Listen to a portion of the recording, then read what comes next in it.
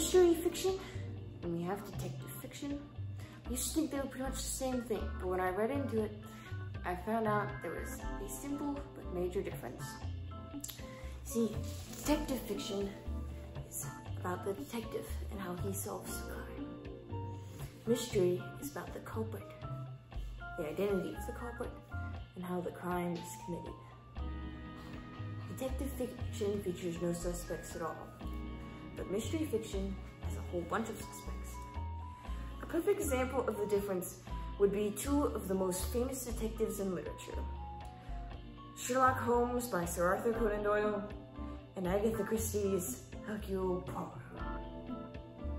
Holmes generally has no suspects at all. The stories focus on how he solves the case with the most obscure little clues. Poirot, on the other hand, always has about a dozen suspects, and by sifting through these suspects, he's drawn closer to the real culprit and how they did it. I've read that detective stories mostly feature professional and retired detectives, while mystery almost exclusively features amateurs. For the most part, this is true.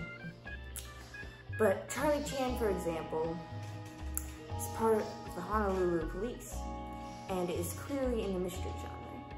Boston Blackie, on the other hand, is not with the police at all. But he falls into the detective genre just